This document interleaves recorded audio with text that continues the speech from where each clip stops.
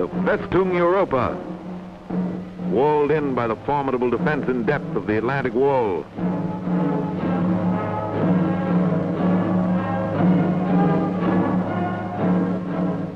Mined, trapped, bristling with gun emplacements and fortifications.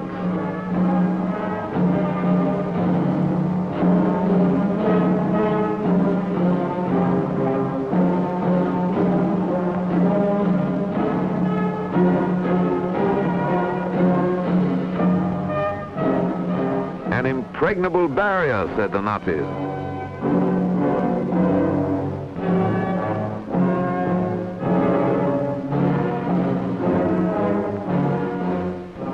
The combined chiefs of staff decided that frontal assault alone would not crack Fortress Europe.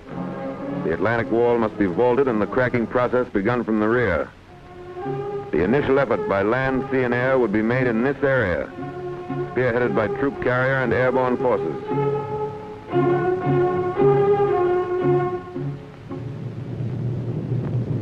But before the D-Day, there must be a number of lesser D-Days. The first large-scale airborne operation was performed in conjunction with the assault on Sicily, 10 July 1943. Taking off from fields in Africa for dropping zones in Sicily, troop carrier units transported by glider and aircraft, units of the 1st British and the U.S. 82nd Airborne Divisions. Almost a year before this operation, a troop carrier group transported a parachute infantry battalion from England to start the invasion of North Africa. But the invasion of Sicily was the first real test for troop carrier units, which had trained in maneuvers in Texas, the Carolinas, and England.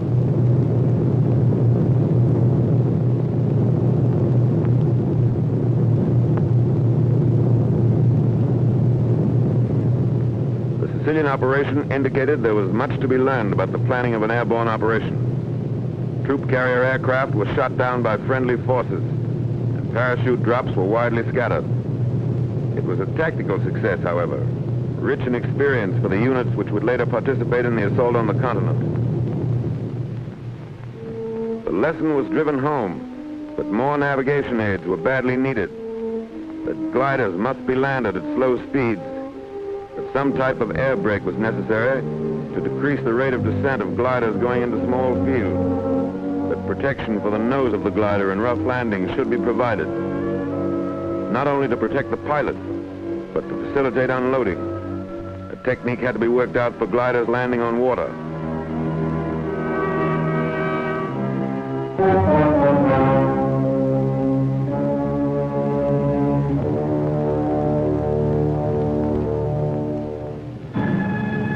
To the lessons of Sicily was added the experience of the highly successful operation in the Markham Valley of New Guinea, in which troop carrier and airborne forces showed the practicability of a well-planned daylight operation.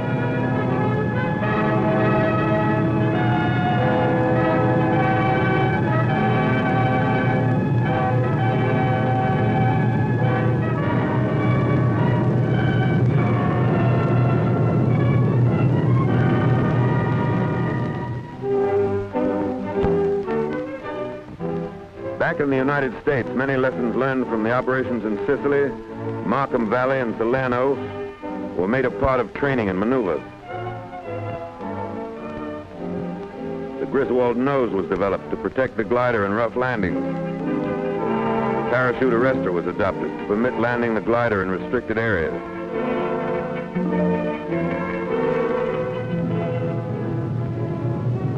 The intercom between tow plane and glider was introduced.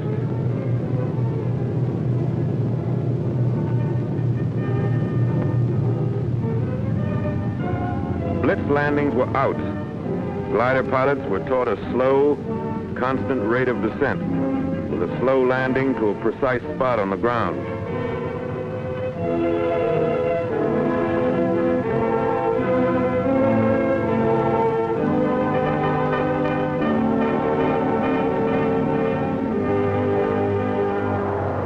Many types of combat aircraft were suitable for towing the CG-4A glider.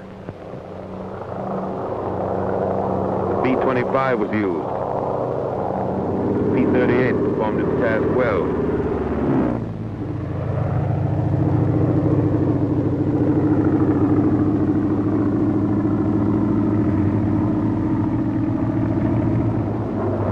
the PBY became a tow plane.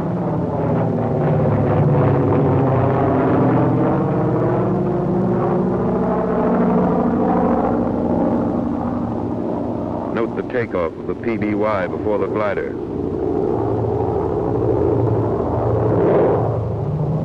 Here's a B-17 in dual tow.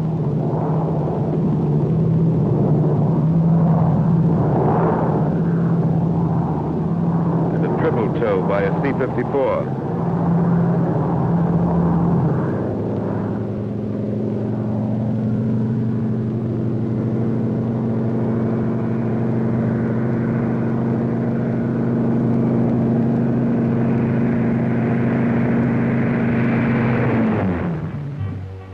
Airborne aviation engineers trained in anticipation of their probable use for building landing strips and rebuilding bombed aerodromes in France.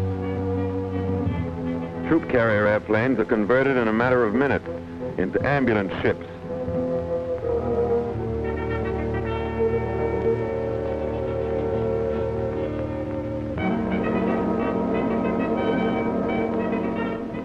And from lessons learned overseas, grew the doctrine expressed in War Department Circular 113, employment of airborne and troop carrier forces. Doctrine was put into practice, and Circular 113 became the blueprint for all future airborne operations. Airborne and troop carrier units are theater of operation forces.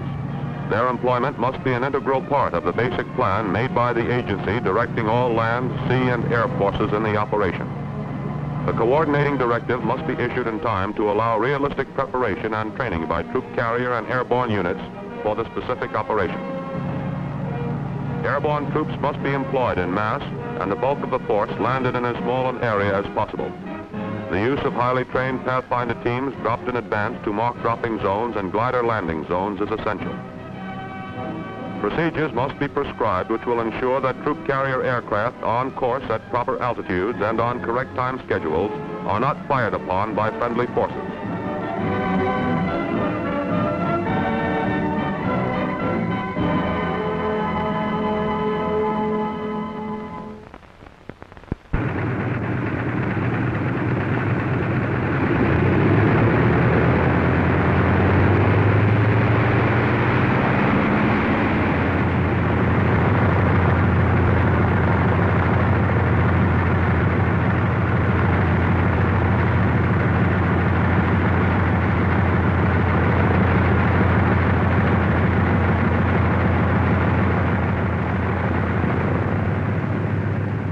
Pilots and the staffs of operational training groups, which were committed to the United Kingdom, were trained in flying procedures of the United Kingdom before they left the States.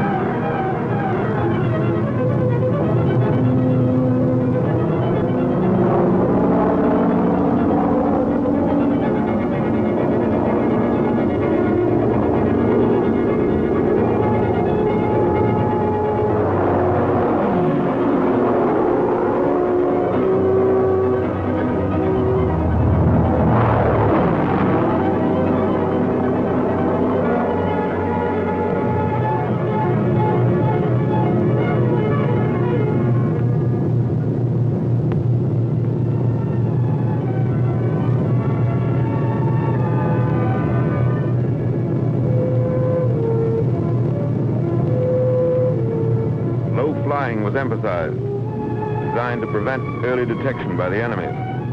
Air crews had to fly through a corridor of flak, pinpointed by searchlights. Every aspect of operations in the United Kingdom, flying control, air-sea rescue, supply, British navigation, weather, all phases of theater training were covered before the units departed overseas.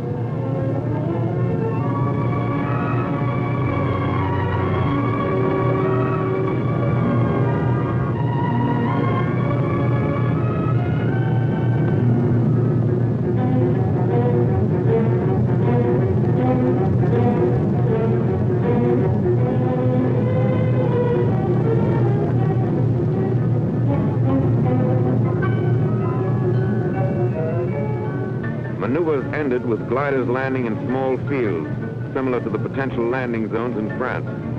Live loads are in the gliders.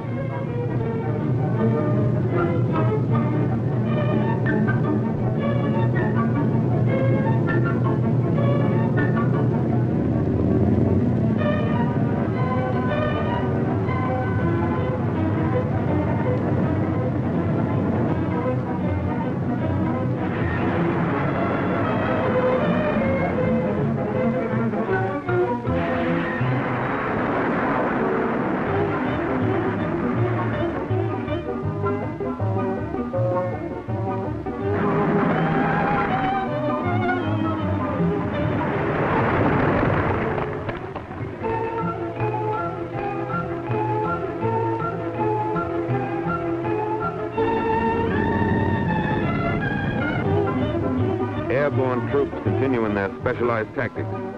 Glider pilots are trained to stay in action with them until evacuated.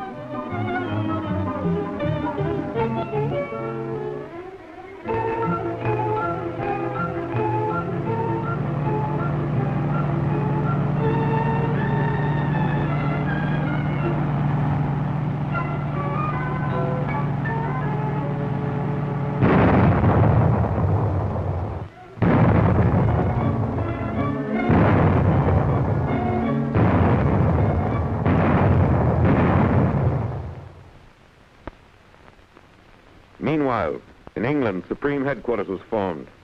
The planning phase changed to the manning phase. Supreme Headquarters, Allied Expeditionary Force, published a standing operating procedure, which was laid on by Allied Expeditionary Air Force and 21 Army Group, the top headquarters of air and ground forces for the assault, under AEAF for the 9th and 2nd Tactical Air Forces, which controlled American and British troop carrier units. 21 Army Group commanded American and British and Canadian ground forces and the airborne divisions. Orders for the operation had been issued to troop carrier and airborne commanders, and their initial studies had been made. Liaison had been established between 9th Troop Carrier Command and the AEAF, 21 Army Group, the Navy, the 9th Air Force, the 101st Airborne Division, 1st Army, 82nd Airborne Division, and 1st Airborne Division. This was the chain of command for the airborne operation.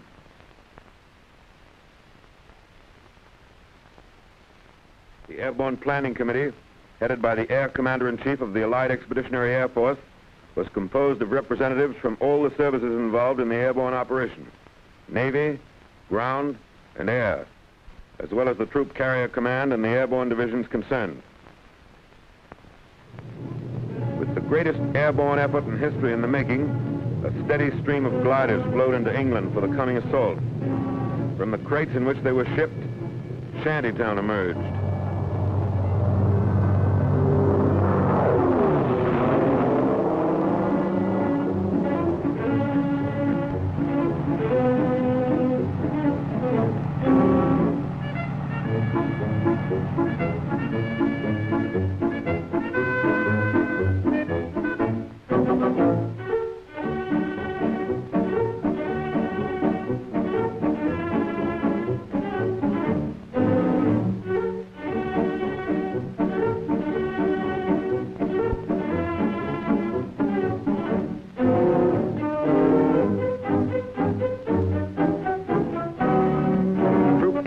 Glider mechanics and air service command units have the task of rapid assembly of CG-4As.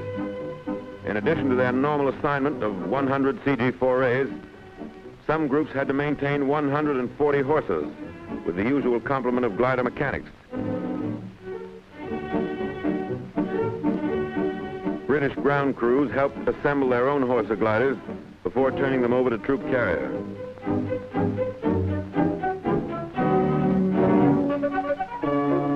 This British Horsa now belongs to the 9th Troop Carrier Command. Operational training with the airborne division started in March, 3 months before the assault. This time, Troop Carrier did not have to haul freight. It could concentrate on its combat assignment and train for it. Intensive work was done on column takeoffs and landings and night formation flying.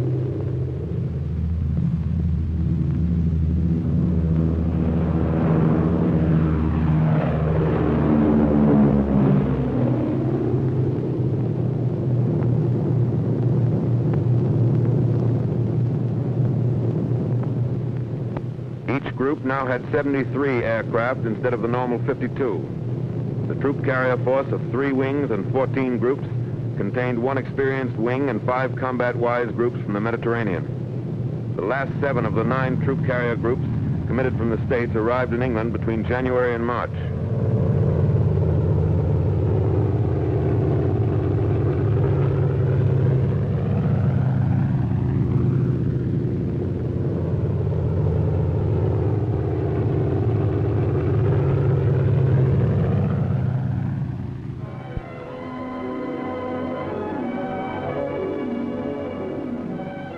This system is used to recover gliders from small fields.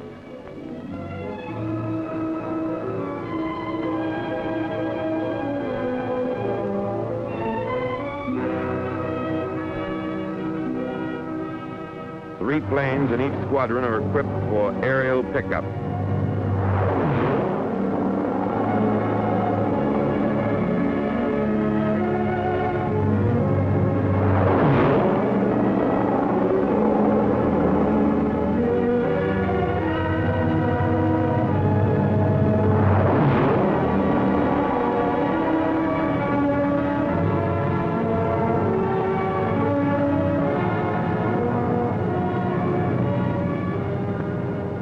Thorough coordination between ground and air is necessary for accuracy in delivery of resupply containers.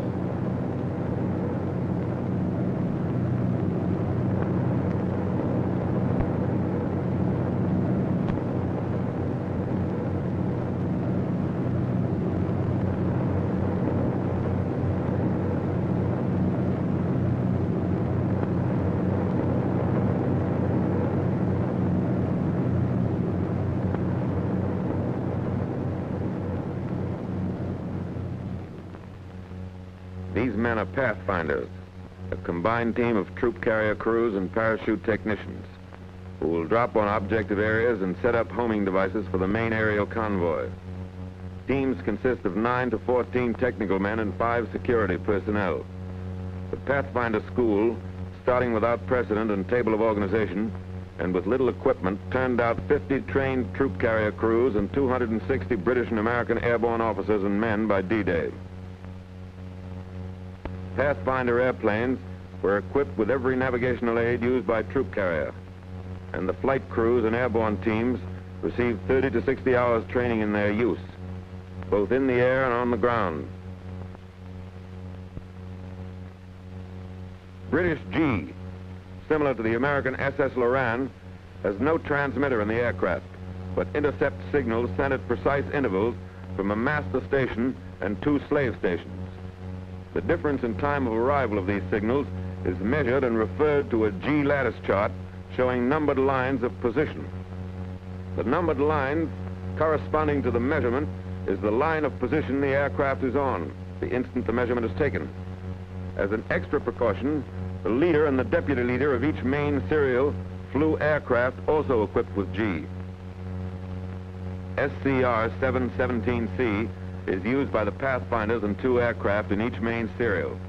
The picture shown on the 717 scope, the nearest thing in radar to a regular map, indicates such objects as shorelines, lake cities, and convoys, with the range and azimuth of each object. The receiving aircraft appears in the center of the scope. When 717C is tuned to a BUPS beacon, the map is not visible. The coded image shown here in the upper left quadrant is the BUPS beacon signal and indicates the range and azimuth of the beacon from the aircraft. The beacons are set up in the DZs by the Pathfinders. All troop carrier aircraft are equipped with Rebecca, the close-in radar aid, used at ranges averaging 15 miles. Eureka is triggered by the Rebecca transmitter in the aircraft. The impulse, when received, trips the Eureka transmitter, which sends a signal back to the aircraft on a different frequency. The twin Rebecca antennas, by the intensity of signal received on one side or the other, indicate on the scope which side of the aircraft Eureka is on, and the range of the aircraft from the ground station. When the signal is received with equal intensity on both antennas, the aircraft is on course. Each Pathfinder team is equipped with 8 specially designed holophane lights from which DZ light tees are made. By D-Day, crews who had lived, trained, and were briefed together could navigate under instrument conditions to within 600 to 800 yards of a pinpointed position in unfamiliar territory.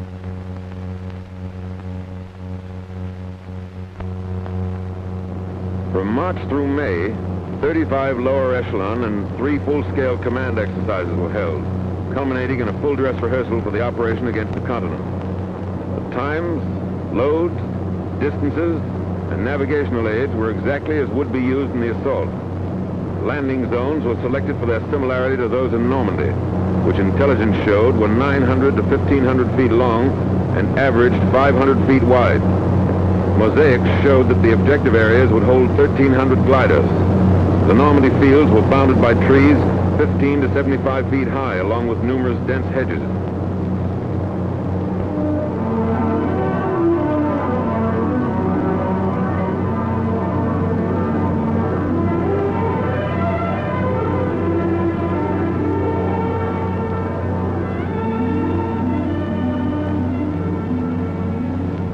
Glider pilots were allowed to choose their own fields, and release was made at heights from 800 to 1,000 feet.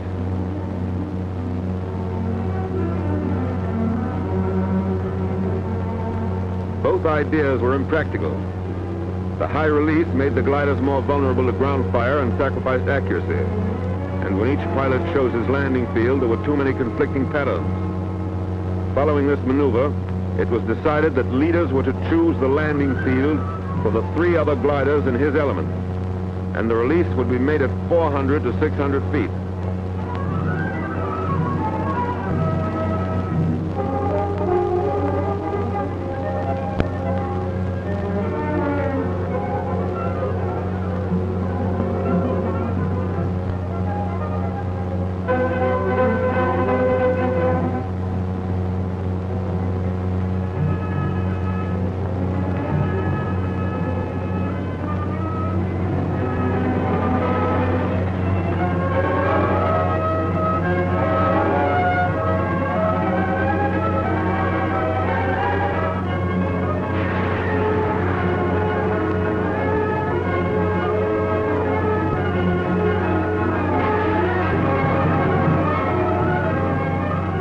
If fields small enough for practical operational training are used, there are certain to be crack-ups. A compromise must be made between realistic training and the number of gliders which may be expended on the maneuver.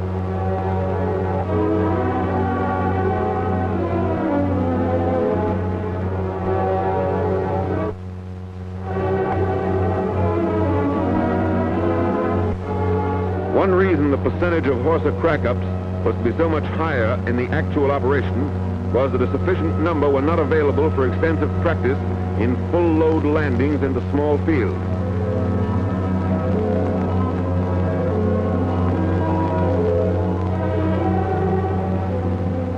Because of their rugged fuselage construction, most of the CG-4A gliders which sustain damage upon landing deliver their loads of personnel and equipment in fighting condition.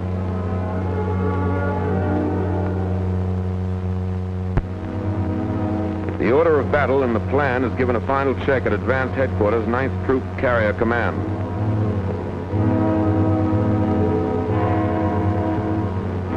Troop carrier crews, the majority of which had never seen combat, were approaching a state of battle readiness. The final briefing was held near London on the 1st of June, 1944. Groups will take off from their home airdromes and assemble at wing assembly points. They will proceed to the command assembly point at Elko, then to the command departure point at Flatbush. The first 28 serials will proceed from Flatbush via Gallup and Hoboken to IPs on the west coast of the Cherbourg Peninsula.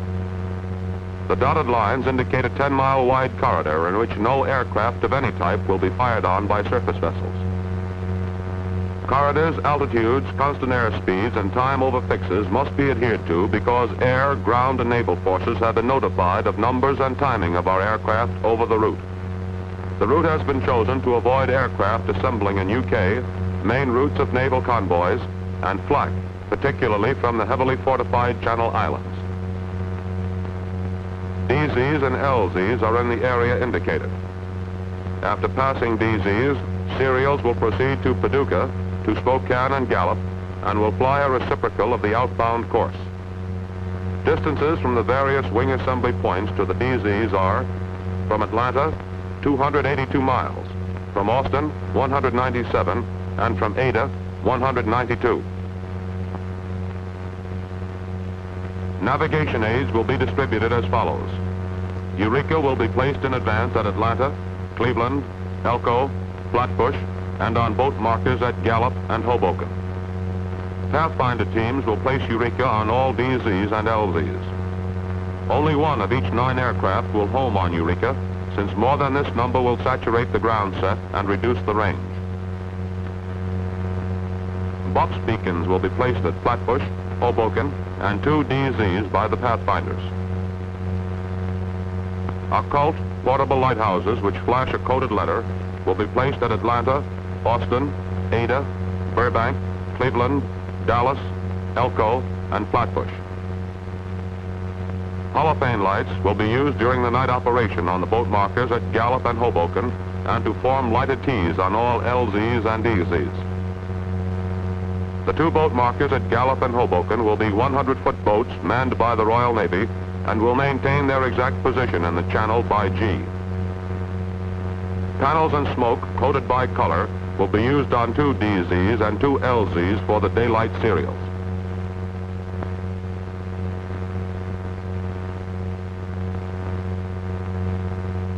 Six Pathfinder serials, 3 airplanes in each, will take off beginning on D-1 at approximately 2200. A Pathfinder serial, illustrated by circled aircraft, will precede the main convoy into the 6 drop zones by 30 minutes. Troops from the first Pathfinder aircraft will land on the first DZ at 0020 or at H-4.5. The first 28 serials, 24 to 54 aircraft in each, will deliver their loads into the DZs during darkness on D-Day morning. The interval between parachute serials will be 6 minutes. Altitudes of all serials, both glider and parachute, will be Elko 1500, Flatbush 1000, Overwater outbound 500. The main parachute formation will fly 9-ship V of Vs and 18-ship squadrons with 1,000 feet between each 9-ship formation. Both troop carrier and airborne decided on this formation as the best for rapid delivery of troops en masse. Radio silence will be maintained except in extreme emergency, and Rebecca will be turned off after making the turn at Hoboken until within 20 miles of the DZ to avoid alerting the enemy. All serials will cross the IP at 1,500 feet, descending to 700 at the DZ or LZ. After the drop or release is made, all aircraft will descend to 100 feet, climbing to 3,000 before crossing Gallup. On the return, Gallup to Elko will be flown at 3,000 feet, since outbound serials will be using the same corridor at 500 feet. The first 26 serials, or 821 aircraft, which will transport all the parachute troops of both the 82nd and 101st Divisions, will complete their drops by 0244.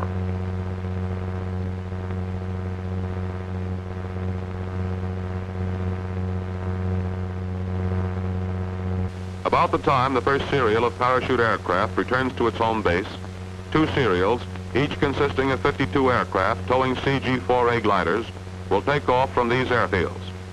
The interval between glider serials will be 10 minutes. These gliders will be released over the LZs about 0400, still in darkness, which will conclude troop carrier operations until 1900 of D-Day. The static hookup will be used for all glider marshalling and takeoff. This system, with all tow planes and gliders hooked up and parked prior to takeoff time, enables each combination to take off at intervals of less than 30 seconds. The control procedure used will be the standard sled and jeep combination indicated. The sled and marker, attached to the jeep by a rope the same length as the tow rope, indicates to the tow plane pilot, when he taxis alongside it, that the slack is taken up.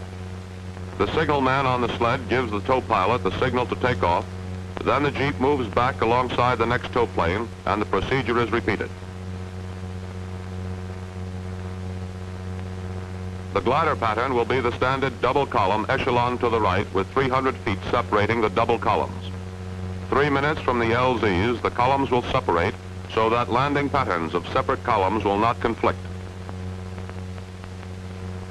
The glider will be brought to a landing over the lighted T's, which will be placed in the fields and lighted by the pathfinders 10 minutes before the arrival of the serial. 4 gliders make up the element because of restricted visibility and the size of the field selected for the LZs. Meanwhile, aircraft of 38 Group, the British troop carriers, will take off and form along this route after Serial 10 passes Flatbush.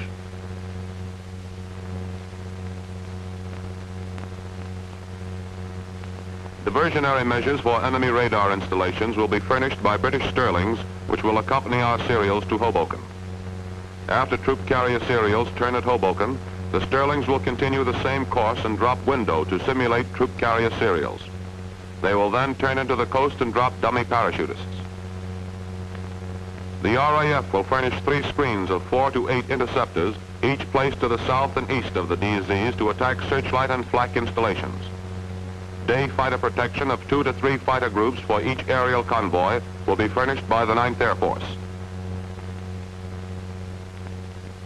On D-Day at 1900, 5 serials, 208 aircraft, towing 36 CG-4A and 172 Horsa gliders, will take off and begin releasing gliders into the same LZs about 2100. All gliders will be landed by 2310. The route in this case will be the same as far as Gallup, where a left-hand turn will be made.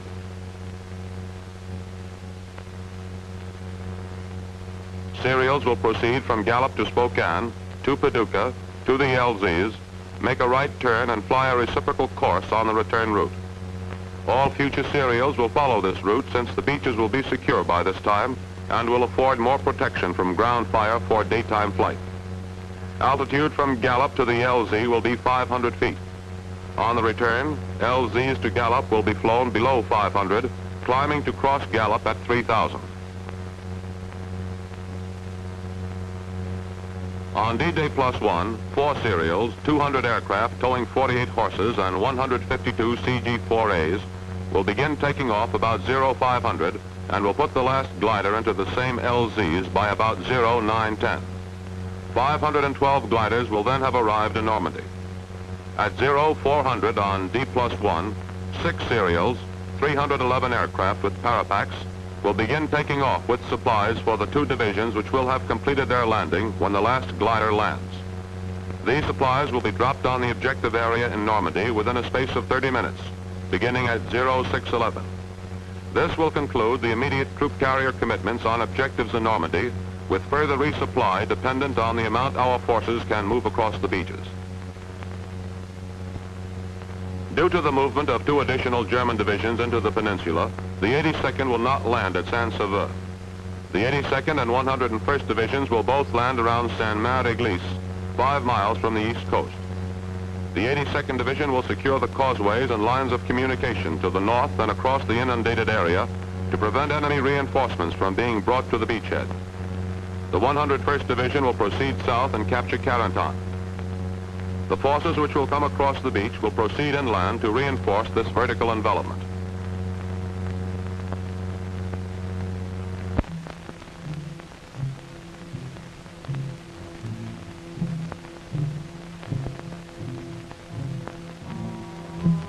Airborne infantry file into buses for their last land-borne ride until D-Day.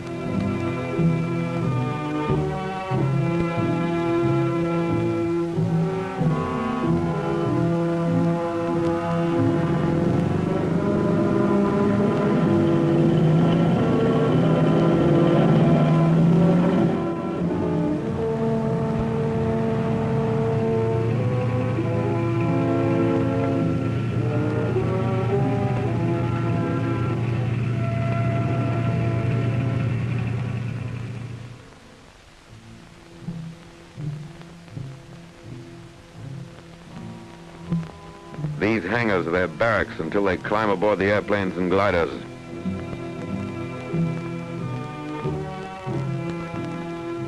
equipment is issued.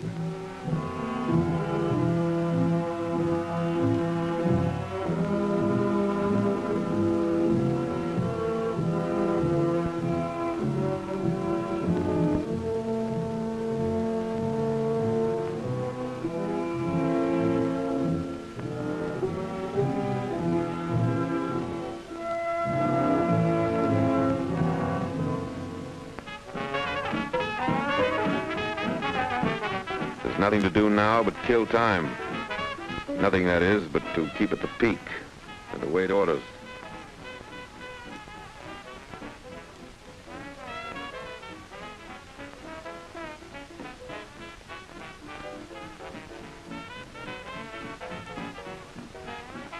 And to grab a few moments to read letters from home and write a few lines.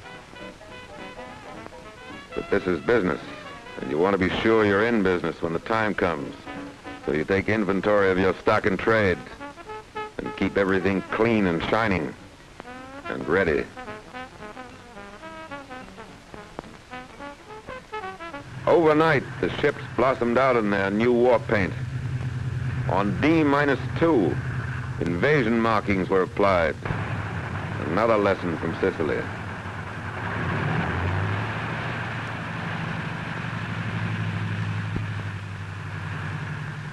Invasion money revealed the objective. By now, the High Command insisted that individuals should know their destination.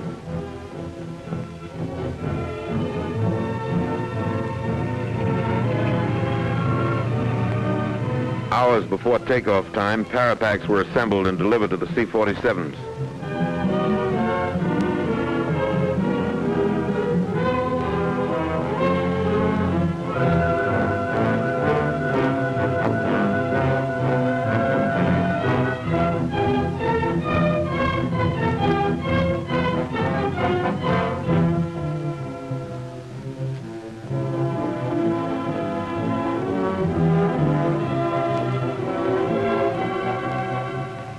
LSTs receive their quotas of troops who will cross the beaches and move forward if troop carrier and airborne have done their job. One glider regiment of the 101st was to go in by boat, as were some attached and supporting units of both divisions. The lift, or the required aircraft and gliders, was not available to put them in by air as early as needed. D-Day -1, and time narrows down. Gliders for the first night's operation are assembled for the takeoff, ready to follow the parachute serials to France. Officers and men of lower echelons are briefed. Speeds will be Pathfinders 150 indicated for the entire course. Parachute aircraft 140 to the IP, 125 IP to DZ, slowing to 110 for the drop, then 150 for the return trip. Glider pilots are told to assemble at division headquarters after landing for evacuation to England. An airborne general has a final talk with his men.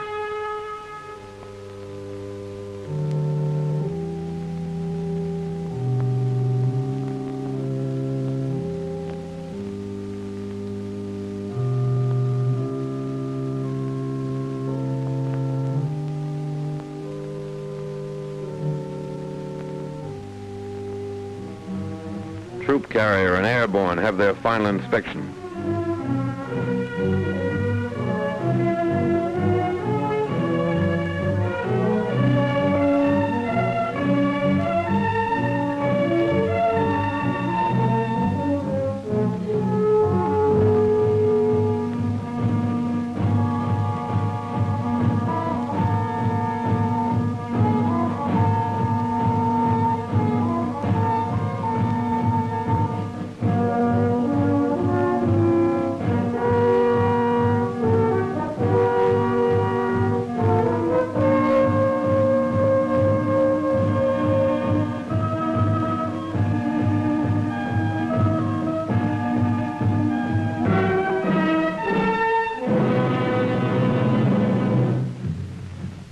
More than a dozen fields, paratroopers march their ships.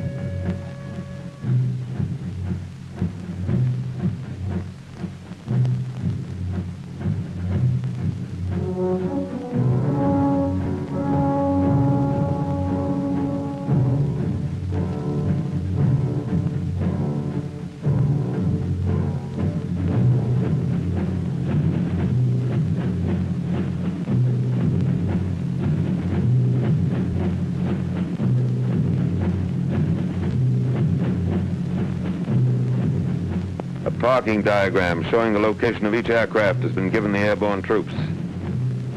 Each pilot has been furnished a list of his passengers.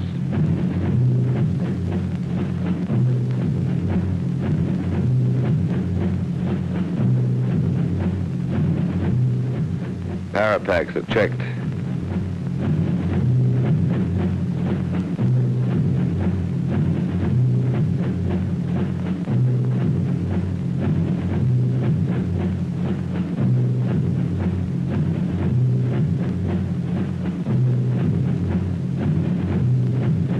This outfit has enough Apache blood in its collective veins to justify their haircut.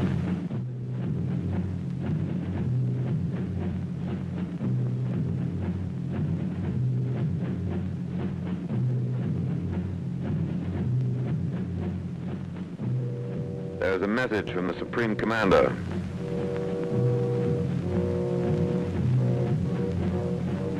You are about to embark on a great crusade. The eyes of the world are upon you, and the hopes and prayers of all liberty-loving people go with you.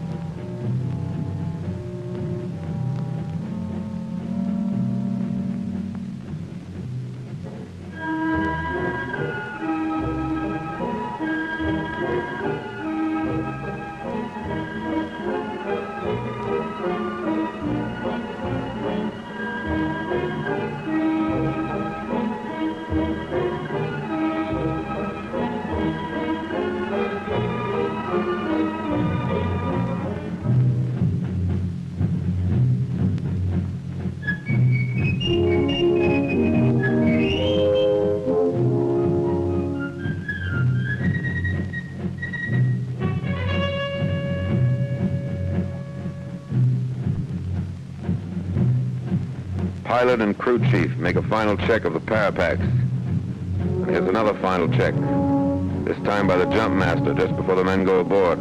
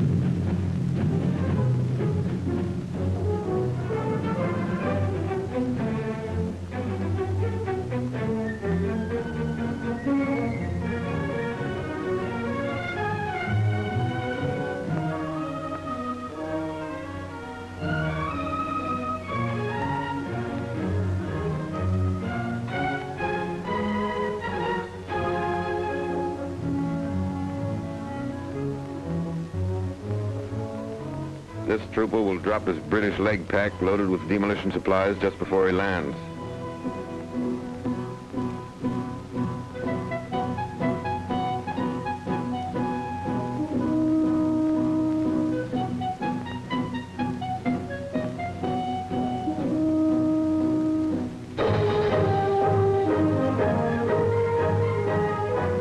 At dusk, Pathfinder teams board the ships that will show the way into enemy territory.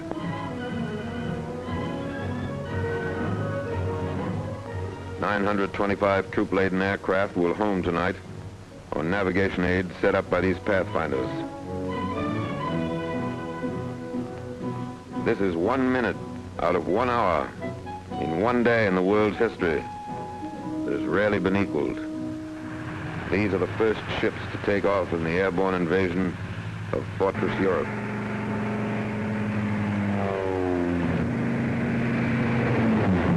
First Pathfinder ship is airborne at 21:54.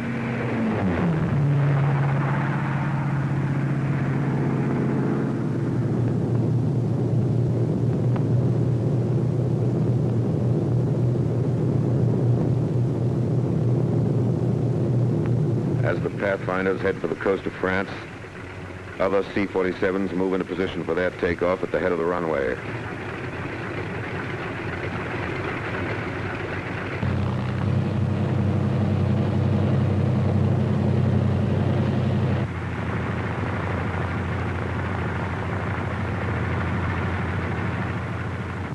Minutes after the Pathfinders take off, the first serials of C-47s follow on the invasion path.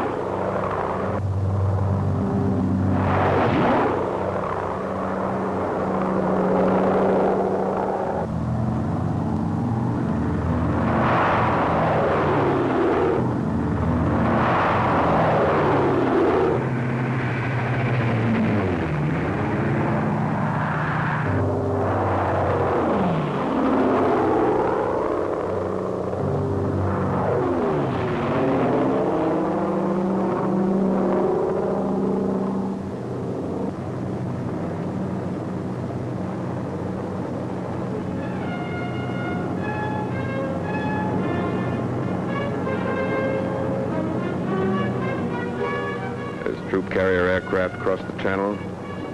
The Allied invasion fleet has already weighed anchor.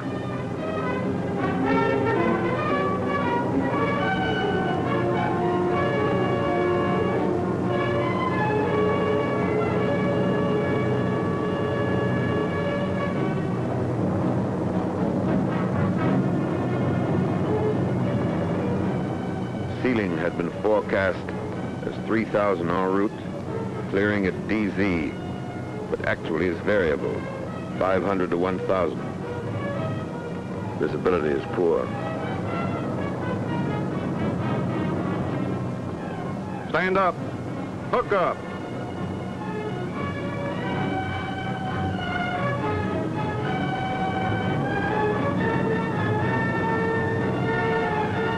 Ready with the red. Show the red. Stand to door. Ready with the green. Show the green. Go.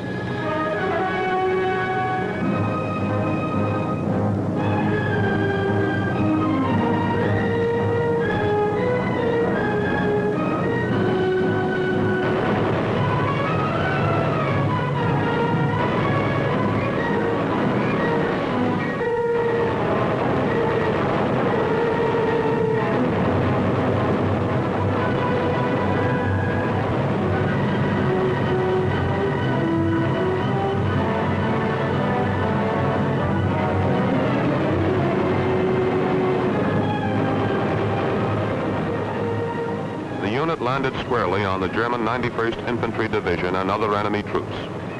These enemy units were on maneuvers and were already occupying their assigned defensive positions. Surprise was gained only by the leading parachute unit, and subsequent serials found themselves under practically continuous ground and anti-aircraft fire while crossing the peninsula and upon landing. 821 airplane loads, 13,000 paratroops were delivered into DZs in less than 2 hours.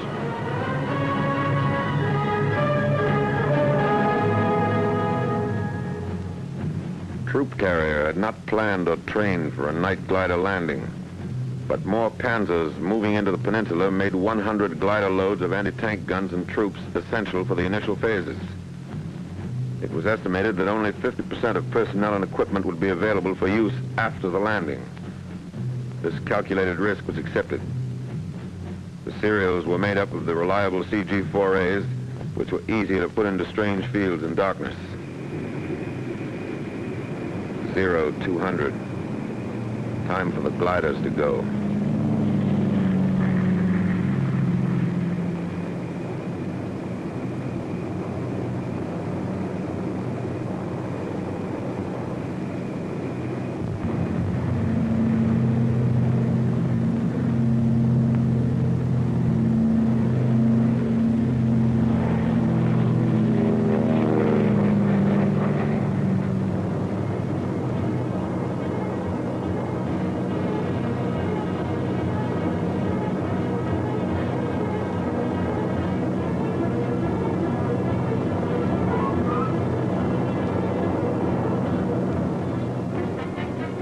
All right, Cloud, approaching LZ. Roger. Okay, cut loose. Roger. So long.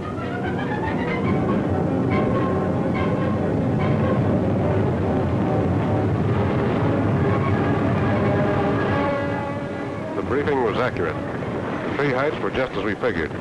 The main trouble was the landing zones were not secured by the time we arrived. In fact, I'd say that 90% of the gliders received hostile fire before landing. The lighting aids were a little messed up. Our group was supposed to have two. I never did see but one, and it was out of place. I understand, though, that some of the Pathfinder teams were neutralized.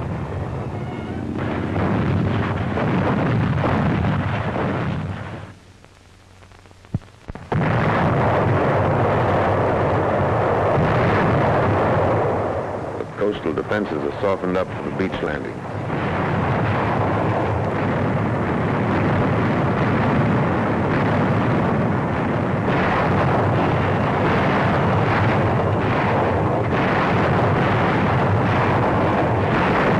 Daybreak. The naval bombardment continues.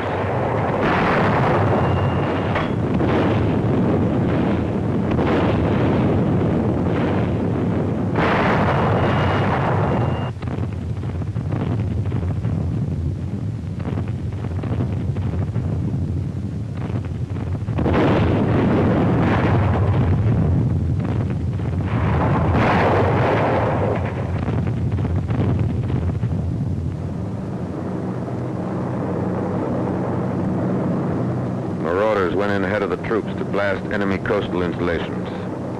Priority number 1, air supremacy, had been obtained a long time before D-Day. The 8th and 9th Air Forces had accomplished that. Standing offshore, the invasion craft wait as Allied planes blast the coast.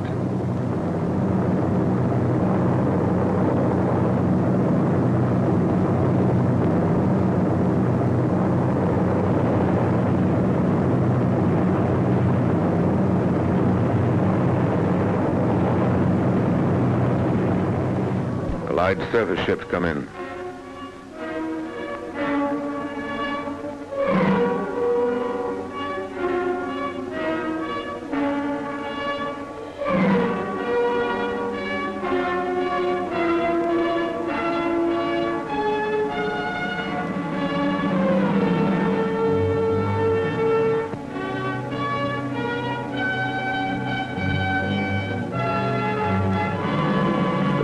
Go on to the next phase, the bombing and crippling of roads, bridges, waterways, railheads, the isolation of a battlefield. And the battlefield is isolated. No German reserves come through to the coast in any strength. The beachhead holds and grows as the Air Force piles up a record number of sorties.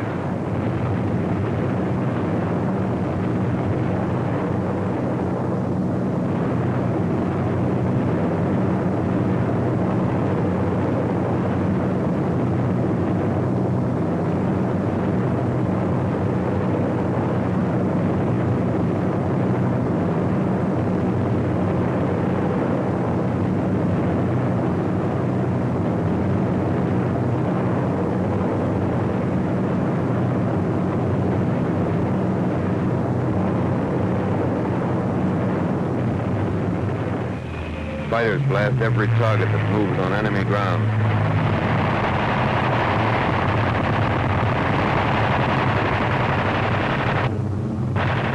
Any target of opportunity is legitimate prey. Record sorties are flown by the fighters on D-Day.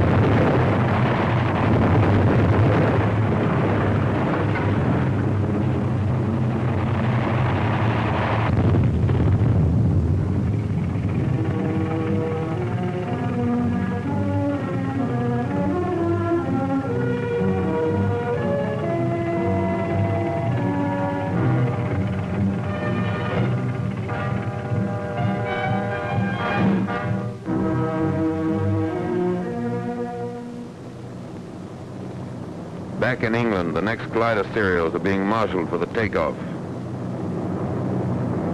The C-47s are doing double duty. Back from the paratroop drops, they're ready to take off with gliders. Dual tow had been practiced in the States, but it was not used in this operation due to the extra time necessary for air assembly and to the additional marshalling space which it would require on the aerodromes.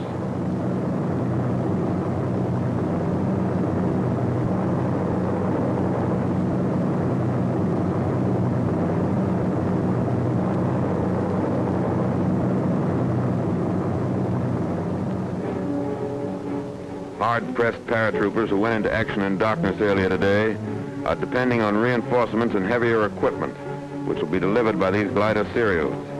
3 groups of fighter cover are in takeoff position at aerodromes to the south.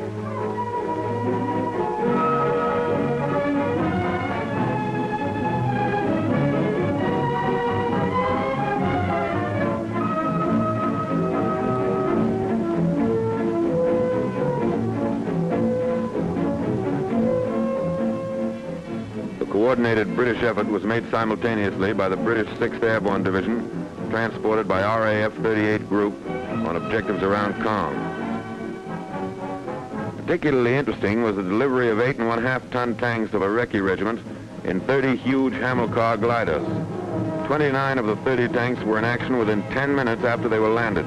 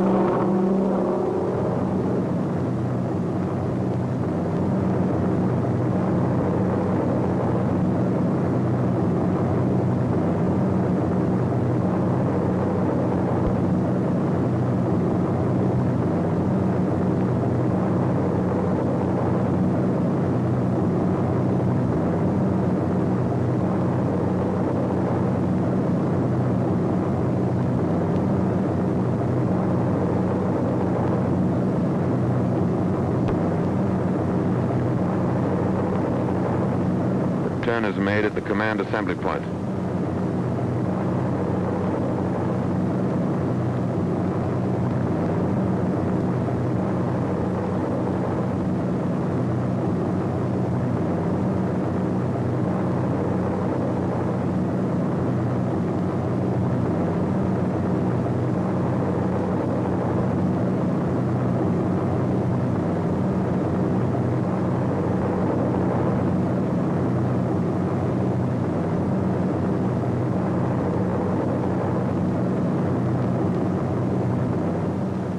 Air superiority makes possible this daylight operation.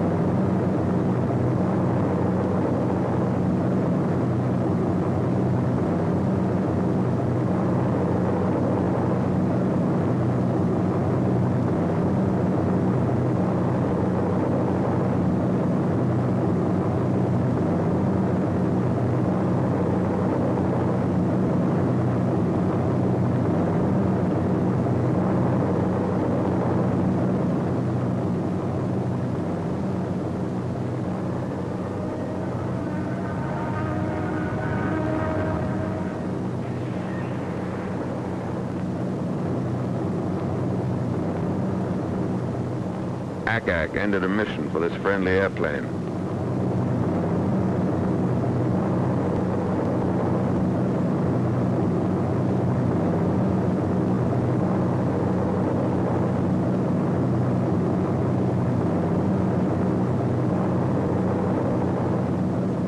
As these gliders and their tow planes head into France, C-47s, which already have dropped their gliders, pass on their way back to England.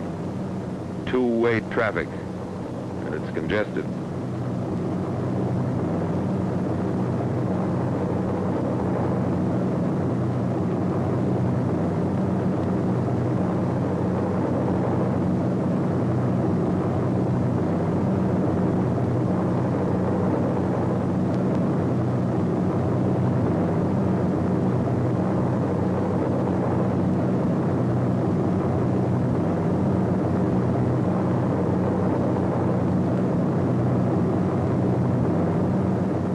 These are areas flooded by the Germans.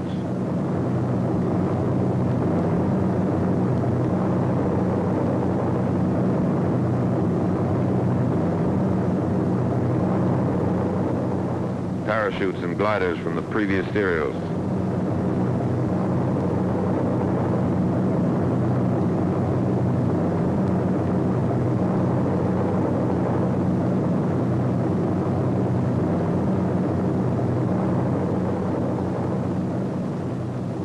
The gliders cut loose from their tow planes.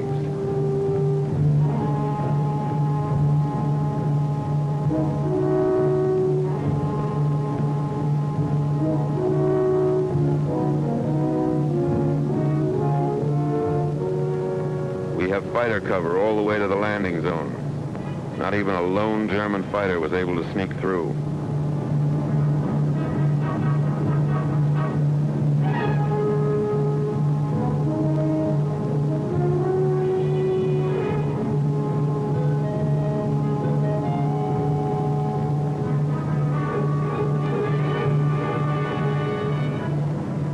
One of the gliders makes a landing in the flooded area.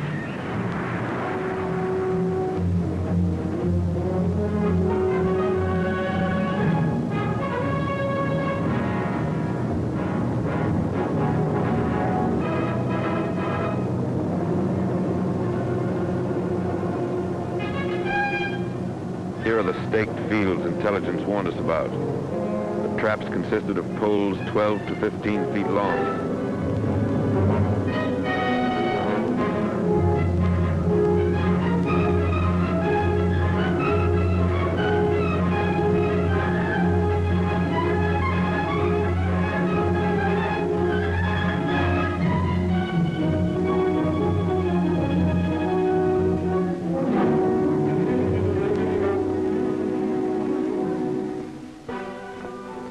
One of the tow planes crashed and burned, but actually the C-47 suffered few losses. Some of the glider landings were rugged, and so were some of the paratroop landings. There were plenty of dummy German guns around.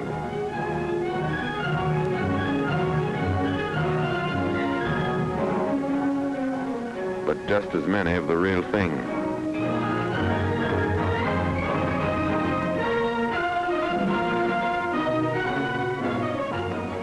The men who landed here won't forget this meadow.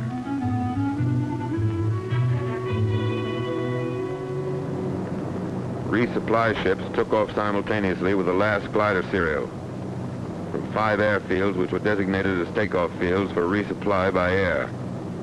All resupply was directed by the Allied Expeditionary Air Force Headquarters through an agency called CATOR, Combined Air Transport Operations Room.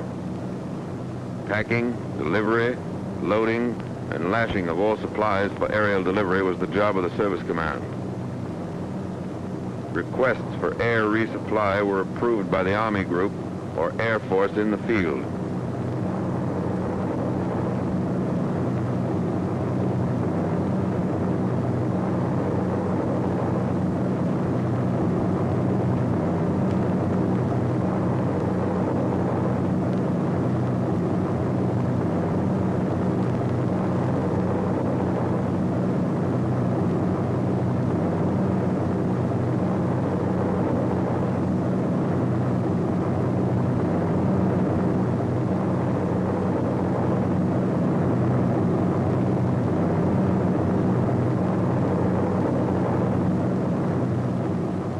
supplies are dropped.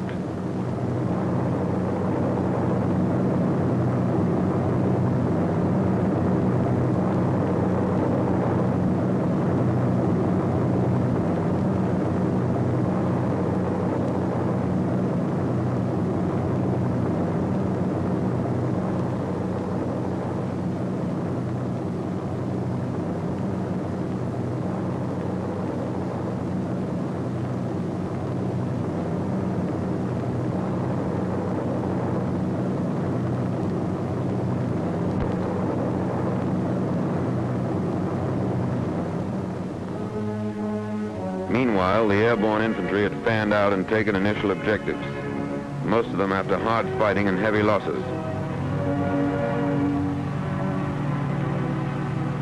Now they're moving through the key town of Saint-Mère-Église.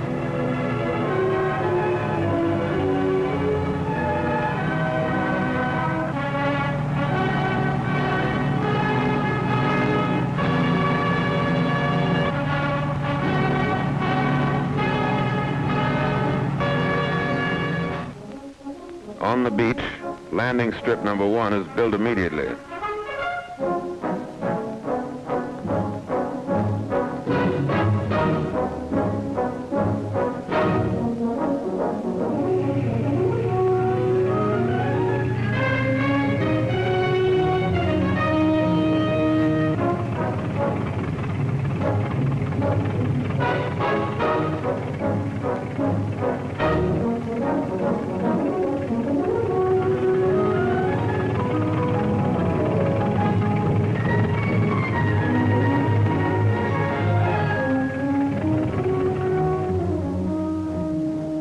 Balloon barrage to protect the field from enemy strafers.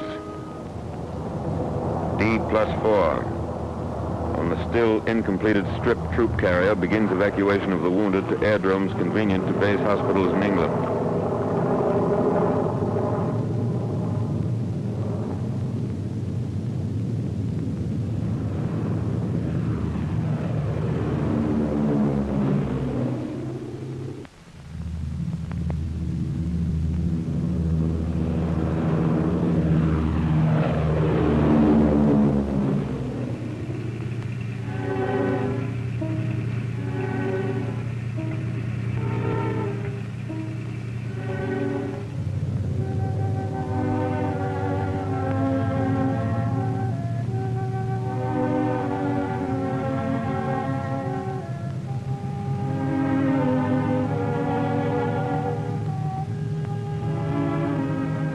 These wounded were the first to land and the first to fight on D-Day.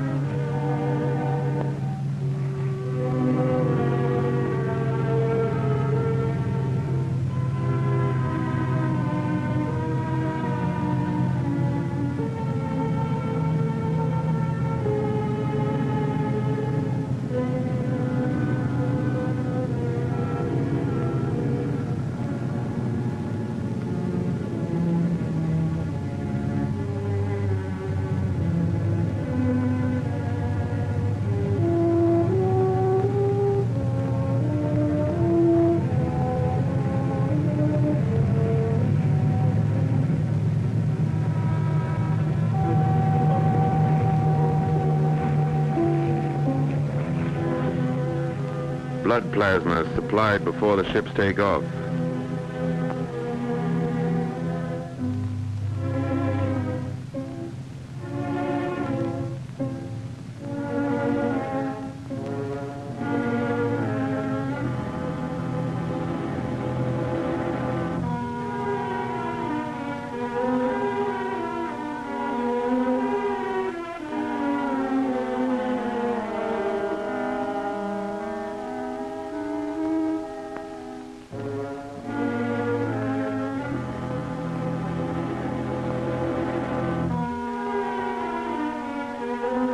Within 2 hours, these men will be under expert care far from the front.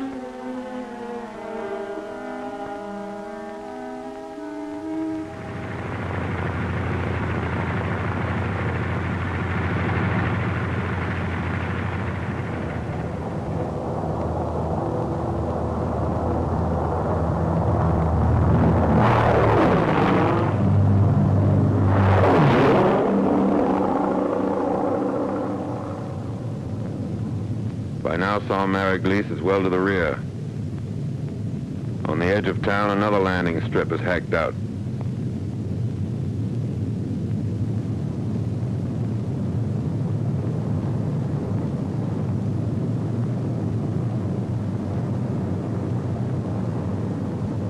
Even before the landing mats are laid, a resupply glider comes in with more equipment.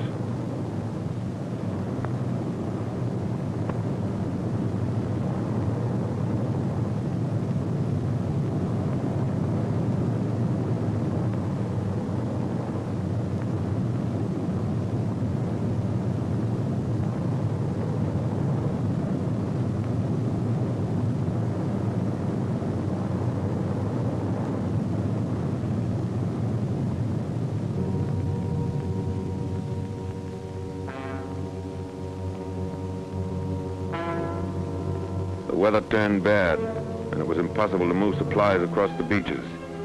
But the army which had landed had to be supplied.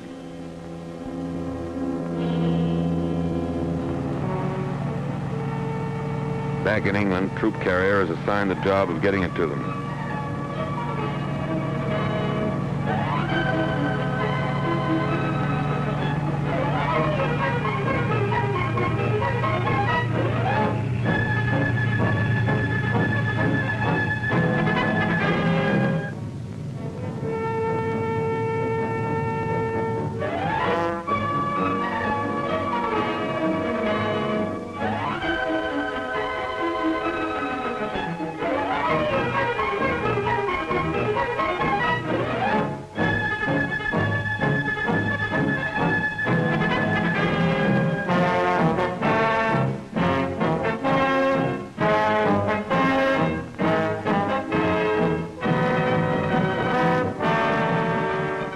Nurses and medical supplies make the trip along with shells for Allied guns.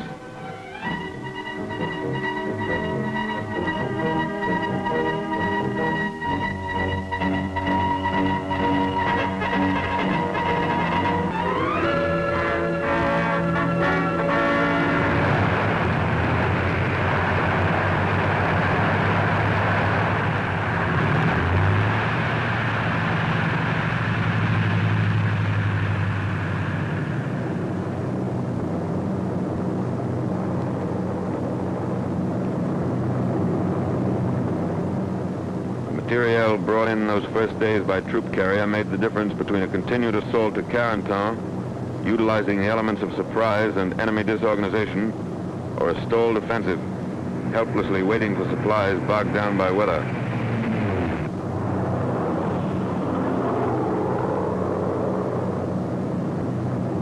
The landing strip at Saint-Mary-Glisse handled the traffic for resupply.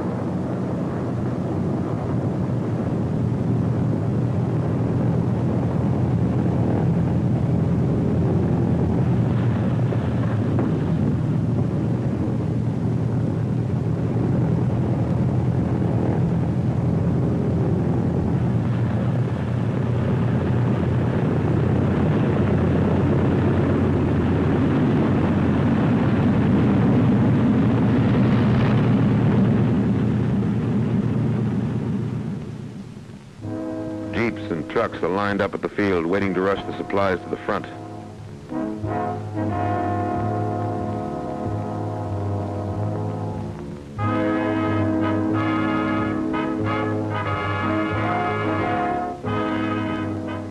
As soon as the ammunition is unloaded, the wounded will be brought aboard.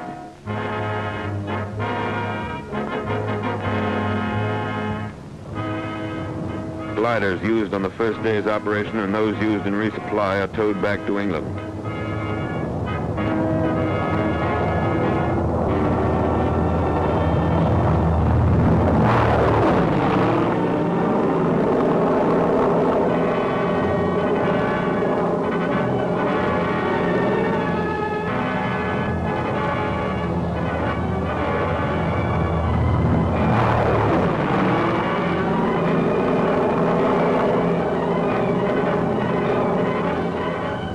Inaccessible spots, tow planes use an aerial pickup to get the gliders back home. Others, not flyable, will be disassembled and hauled back by boat.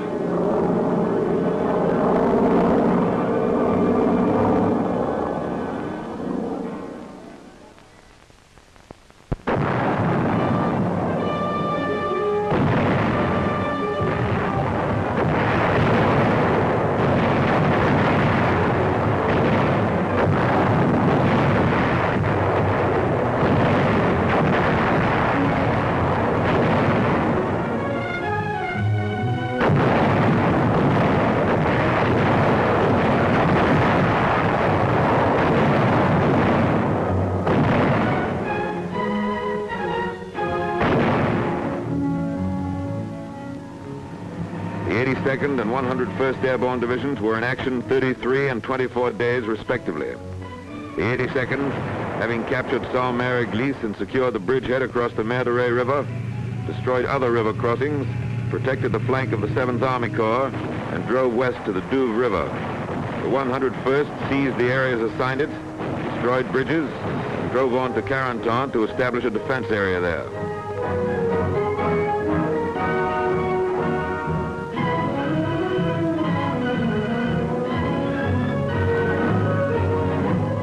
To Troop Carrier, the commanding general of the 82nd Airborne Division sent this commendation. Under most difficult conditions, including landing under fire in enemy-occupied terrain, glider pilots did a splendid job. On the ground, they rendered most willing and effective service, providing local protection for the division command post during the most critical period when the division was under heavy attack from 3 sides. Please express to all elements of your command who brought the division in by glider or parachute, or who performed resupply missions for us, our admiration for their coolness under fire, their determination to overcome all obstacles, and for their magnificent spirit of cooperation.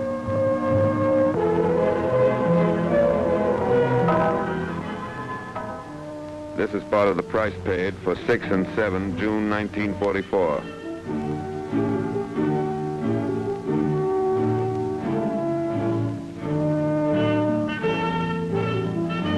$1,662 troop carrier airplanes were dispatched in the first 24 hours of the assault.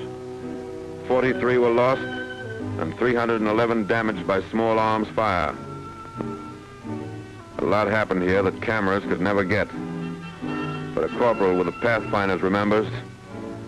We were covering the landing of the first bunch of gliders. We were pinned down by German fire across the field. As the men came running out, they stepped right into it and started to drop all around us. A German cannon blew one glider right apart. A veteran glider pilot. A night glider operation means more landing casualties and extreme difficulty in unloading. It is certainly not desirable if a dawn or dusk landing is at all practicable. A power pilot. I flew in a parachute serial the first night and the navigation aids really worked. But I couldn't see the light T, which was supposed to be on my drop zone. BUPS was used very little because Rebecca and G worked so well. 717 was used to check landfall and general position, but that's about all. A War Department observer who entered combat with one of the airborne divisions. Troops were dropped generally in the vicinity of the DZs, but were badly scattered. It appears that prearranged supply systems are not flexible enough for airborne combat. Supplies should be dropped as called for by local commanders rather than dropped en masse. Large-scale parachute resupply drops are wasteful and should be restricted to emergencies. More attention should be paid to switching over to ground supply as soon as possible. A troop carrier liaison officer. Our Pathfinder teams, in 2 cases I know of, suffered heavy casualties. Eureka was installed in every case, at times with the Pathfinders flat on their stomachs, pinned down by enemy crossfire. The light Ts, which we expected so much help from, were only 10% operational due to enemy fire. 50% of the resupply drop landed in enemy hands. Communications didn't exist to advise later serials of changes in the enemy situation. Troop carrier operations and communications personnel should move with the first parachute or glider units. 89% of the horses and 50% of the wackos crashed in landing, but 75% of personnel and equipment were ready for combat.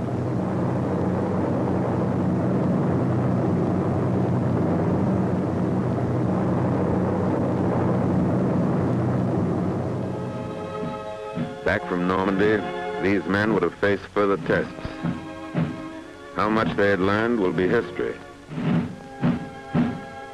History made by an airborne army.